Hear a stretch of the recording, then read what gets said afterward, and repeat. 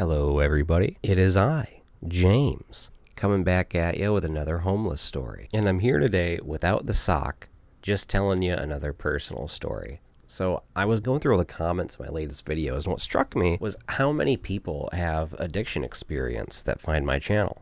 It's like most of you. At least that's the way it feels. I understand that people with corresponding experiences end up posting comments in the comments section, and so it ends up feeling like everybody has these similar experiences, but it feels that way, as if I've gathered a bunch of addicts here. Well, again, welcome to another video. And in my comment section were also a bunch of addicts who were further down the road of sobriety than I am right now, by quite a ways. And one of the very interesting and motivational things they say is that this mental fog eventually clears, right? And right now, that's something that has me pretty paranoid. So that got me thinking, why don't I open up an old diary from way back when I went to rehab? And oof, this diary was dark. So I went to rehab like 4 to 5 years ago. I want to say a year and a half before my very first video posted on this channel. That's when I went to rehab. And initially, I was there for 3 months. The VA paid the whole 90 days stay. At the end of those 90 days, I had nowhere to go. Little did I know there was something called the Homeless Veterans Program, or something like that. Maybe Homeless Veterans Assistance Program. Some acronym that I don't remember. Anyway, this Homeless Veterans Program says the VA can pay any rehab facility that accepts this program a wage or a rent, I guess, for me to live at that rehab center, as I had nowhere else to go. So if you don't know what I just said, let me say it like this. I was in rehab for 9 months. I don't know if any of my viewers are a little bit more affluent and you've ever stayed in a hotel for 9 months. I'm sure even that drove you crazy. Yes, I lived in a rehab facility for 9 months. The first 3 months, I was just like anybody else in the rehab facility. I didn't get a phone. I couldn't go anywhere. I had to follow all the rules, do the chores, of course, take part in all of the different workshops and programs that the rehab facility ran. But after those 3 months were up and I began my 6-month residency, I got my phone back and I just lived there. In these 9 months living in a rehab facility are many stories for another day. But here we're just talking about symptoms. And I kind of realized while I was reading my diary that there are 3 really major withdrawal symptoms that I don't get anymore. And those 3 things are this.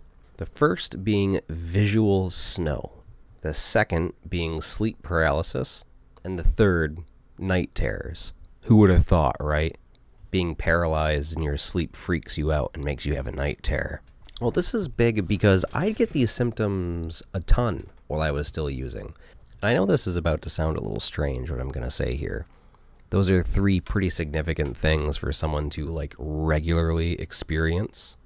But for some reason, I didn't even notice it until I went to rehab. And I know that makes 0 sense. Like, all of it had just kind of become normal to me. But first, any addicts here listening, I'm going to talk about visual snow, and I want to know if you've ever gotten this. Generally, the day after, I would wake up and almost always, part of my visual field would really look like an old staticky TV. And somewhere in the middle of that would be this thing I'd call like the wire spider, right? It almost just looked like a bunch of wires that would move in kind of like this indescribable way.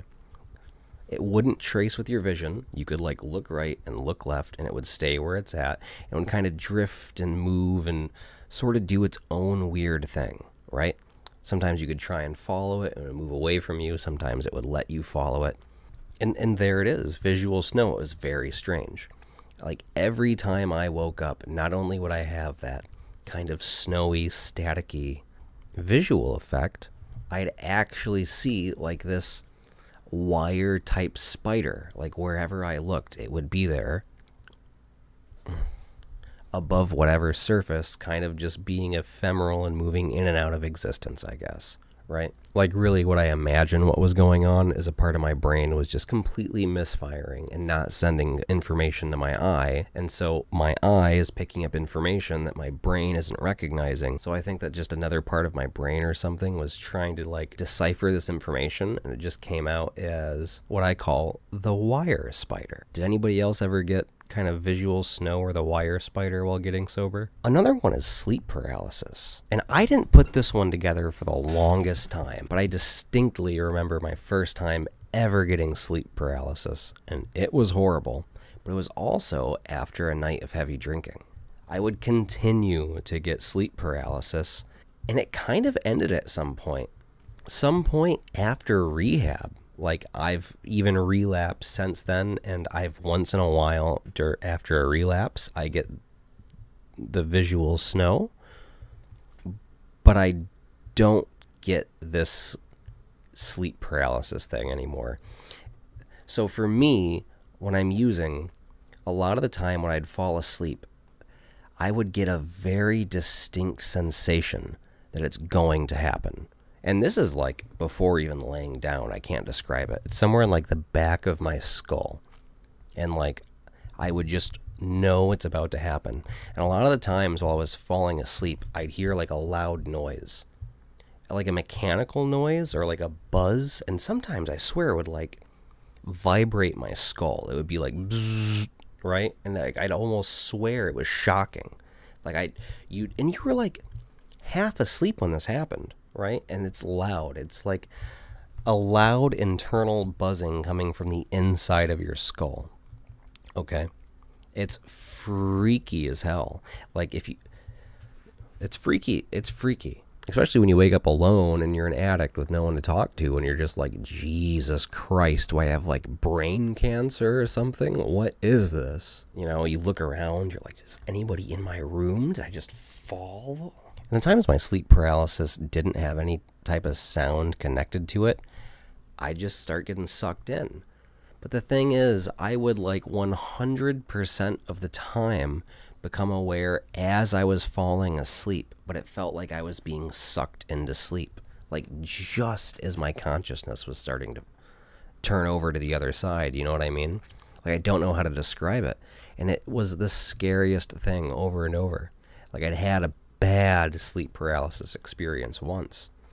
So whenever this happened to me, like internally, I would panic so badly, just doing anything I can to slosh my body side to side, like shake my head, bite my tongue, do anything to just move and wake up.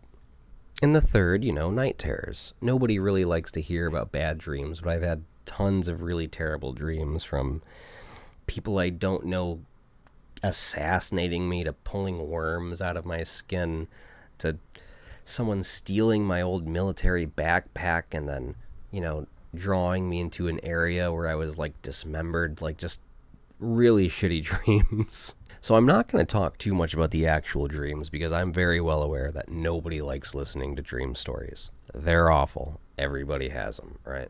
But I am interested to know, did anybody out there have like these three things, like visual snow, sleep paralysis, and then night terrors? And like separately too, like not always together. Sometimes you'd have that visual snow, and that's generally when I was waking up. Sometimes I'd have sleep paralysis and no night terror. Like the whole terror part was just anticipating hearing this noise and having this like strange, indescribable sensation where I knew it was going to happen.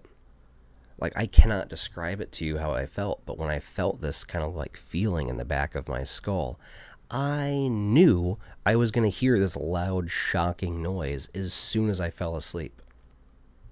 Other times, I'd be convinced I was going to get the most restful night of my life, only to be absolutely tortured by my subconscious. And I've experienced a lot of things getting sober this time, but nothing so extreme. Something that I left out too was auditory hallucinations. I did have those, but that was really when I went to rehab, because when I wanted to detox, like at that time, I think 6 days being sober was like the longest I had been sober in like close to 10 years. And so I had some auditory hallucinations. But those only happened for like 3 days, and I never really had those again. They did happen a couple times before, but always so infrequently that I'd never really considered them. So you listening, what I want to know is, did you experience what I experienced, or did you go through something else? Like, I know of a lot of the more common stuff, and I have a lot of the more common stuff right now. Like, I still have raccoon face, right? That weird vitamin deficiency that you get from drinking way too much. My eyes are really pale and my face is really red. That's just going to take time. Dropping stuff. I drop stuff constantly. Go to fill water and just move, and I move too fast and spill everything. It's like I'm learning how to move again sometimes. Slurring my words. I will slur my words. Even little things, like while I'm streaming. I really only have a couple people who watch my streams, but if I start streaming for like over an hour, I'll start mixing their names up. You know, like I have 4 people watching me and it says who's talking, and I'll call them routinely by the wrong name, completely on accident. So it's kind of bright side. Like, obviously, I have a dumpy brain. It's getting better, but compared to the past, it is actually bright side. It is actually better than visual snow, because that's freaky. It's actually way better than sleep paralysis, because screw sleep paralysis. And it's way better than night terrors. You know, it's a little weird that kind of the worst week of my life, maybe, one of them for sure, like 4 to 5 years ago, is kind of a major point of inspiration today. So, if you've been an addict, or if you changed something very significant in your life that required a lot of time, let's say, what's something you're glad you're over and no longer have to deal with? Because I'm pretty glad that I no longer have to deal with visual snow and sleep paralysis. And let me tell you, the sleep paralysis plus the auditory thing, that is straight up X-Files territory. Too scared to even sleep.